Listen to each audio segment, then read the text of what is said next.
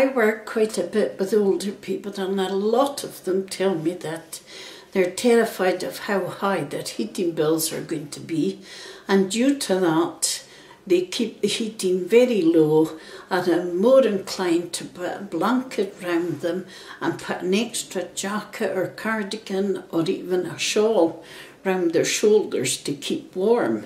And in this day and age, I think that's a disgrace. I'm an older person myself, and I can't stand the cold either. I don't fare well in the cold. Especially if you're on your own, it must be very daunting.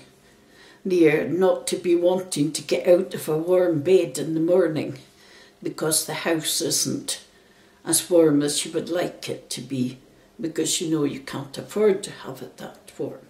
People that have worked all their lives and given it all to get a better quality of life are now living in poorer conditions than they should be. And heat is very important, and it shouldn't have to be a worry.